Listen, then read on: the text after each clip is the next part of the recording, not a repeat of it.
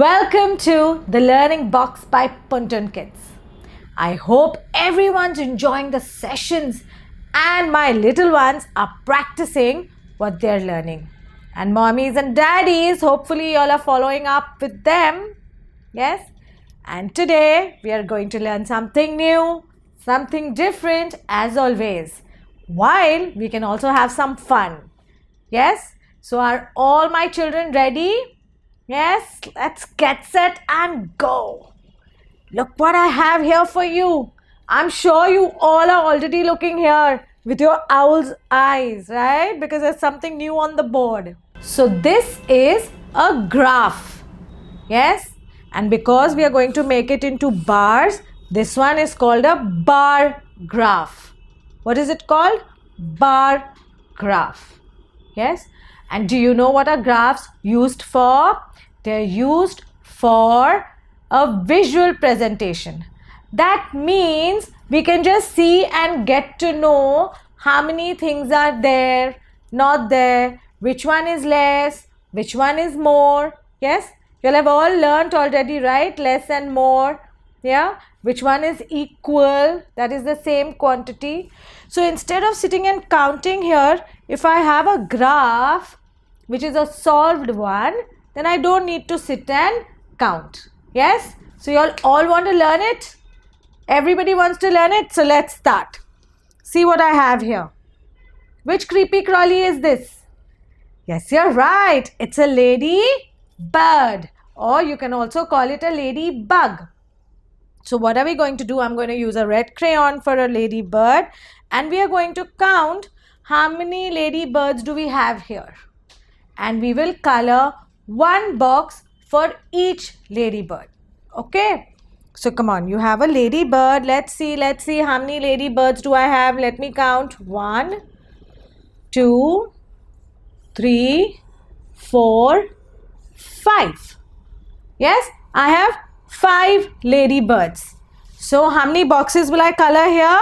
5 boxes. Yes, so let's color 5 boxes.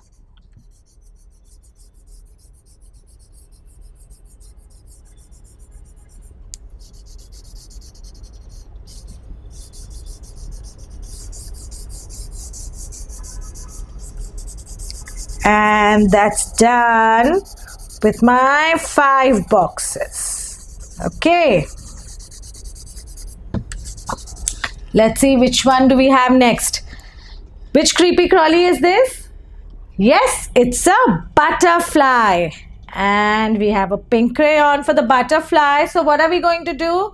We are going to count the butterflies and we are going to color one box for each butterfly. So if I have 1 butterfly, I will color 1 box. If I have 2 butterflies, I will color 2 boxes. If I have 5 butterflies, I will color 5 boxes. Okay, so let's count the butterflies. Come on. 1, 2, 3, 4, 5, 6, 7, 8, 9, 10. Oh my God, I have 10 butterflies. So I have to color 10 boxes. That means right from bottom to the top. Okay. So I have 10 butterflies. So I'm going to color 10 boxes. So we've colored 10 boxes for the butterfly because we have 10 butterflies. Now let's see, I have a yellow crayon for the bee. So let's count the bees and then color 1 box for each bee. So if there's 1 bee, we'll color 1 box. If there are 4 bees, we'll color 4 boxes. So let's see how many bees do we have. 1, 2, 3, 4, 5, 6 and 7. So we have 7 bees. So let me see. 1, 2, 3, 4, 6, 7 here. Yes. 7 boxes. And color them yellow for the bee. Yes, because bee is black and yellow in color. So I'm using yellow for the bee.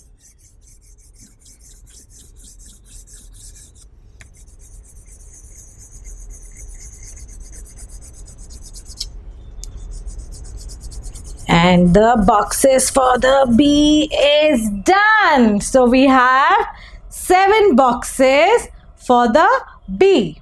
And what do we have next? Oh, we have a dragonfly. Which creepy crawly is this? Dragonfly. So let's count how many dragonflies do we have. Come on. 1, 2.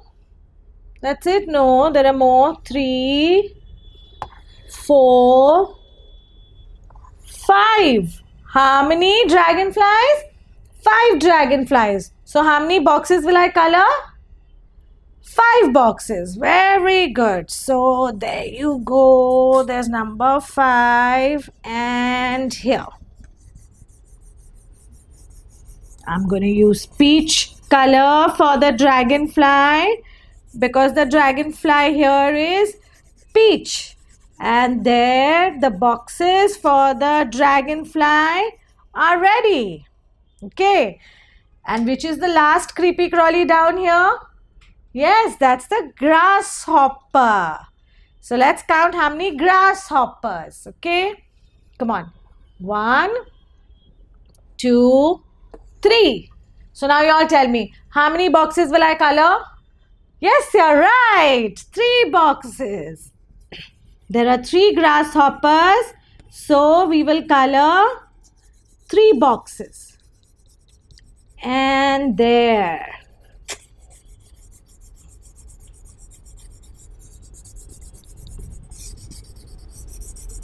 The boxes for the grasshopper are ready. Yes. So now just imagine if you didn't have this. Even then, by just looking at the bar graph, you can just tell. See, you have 5 ladybirds because you have colored up to 5. You have 10 butterflies because you've colored it up to 10. You have 7 bees because you've colored up to the 7th box. You have 5 dragonflies because you've colored 5 boxes. And you have 3 grasshoppers because you've colored 3 boxes. So it's so easy. This is called collection of data. So without sitting and counting, we can just see the bar graph and tell what do we have the most, the least, and which is equals to. Yes, which is more, which is less, which is equal, which is the least. That means absolutely low in number, which is the most, maximum. Yes. So see, which is the highest bar here? Which creepy crawly has the highest bar? Most number of boxes? Yes, butterfly. So that means there are more butterflies than any other insects. Yes. And which is the smallest bar? The shortest one? Yes, the one for the grasshopper. That means there are very few grasshoppers. There are no other creepy crawlies that are less than the grasshopper. Yes. And there are 2 creepy crawlies which are equal in number. Who can tell me which ones are equal? Which ones are equal? Yes, you're right. See, there are 5 ladybirds. And in the same row here you have the dragonfly. So the dragonfly and the ladybirds are equal. Yes. So now have we all learnt about the bar graph? You all will be able to tell me the data if I show you another one. Yes. Okay. Come on. Get set. Yes. It's like an exam. Yeah. So are all my babies ready for the little test? Yes. You'll all know bar graphs. There's nothing to worry. Okay. So what I have here is a bar graph for fruits. Yes, we did the one for creepy crawlies. So now we have for fruits. See? So by just looking at this graph, we can come to know which are the different fruits that are there and how many of each are there. Right? So there are apples, there are bananas, there are chikus, there are guavas, and there are oranges. Yes? And how are we going to come to know how many of each? So remember, for the creepy crawlies, there was one box for each kind of creepy crawly. In the same way, there is one box for each fruit. Yes? So let me see who knows. Who's going to tell me how many apples do we have? Come on, everyone. Count. How many boxes are there? Yes, tell me. Let's see. 1, 2, 3, 4, 5, 6, 7, 8. Yes, there are 8 apples. Okay, we will see it later. And how many bananas? Come on. 1, 2, 3, 4, 5. There are 5 bananas. And what about the chicos? 1, 2, 3. 3 boxes for the chicos. And for the guavas, same like the apple. So we don't even have to count. It's the same line. So there is 8. So there are 8. And this goes right to the top. So that's 8 till here, 9 and 10. So there are 10 oranges. Yes? There are 10 oranges. Now what am I going to do? I'm going to open the graph and let us check if our answers are correct. Okay? Are we ready? Let's see. So we have the open graph now. And let's see if the data that we have collected is correct. Okay? So we said that there are 8 apples. Yes? Correct.